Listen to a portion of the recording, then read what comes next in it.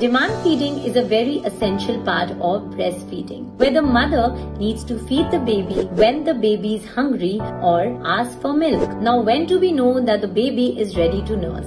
Baby might show certain signs like moving the head side to side, sticking out the tongue, sucking on the thumb and the fist, could also nuzzle against the mother's breast and show the rooting reflex, where the baby's face moves towards the mother's breast and the baby tries to suckle. Crying, my friends, comes in a very later stage of hunger. So always better to feed the baby when the baby is calm rather than when the baby is crying, irritable and difficult to be calmed down.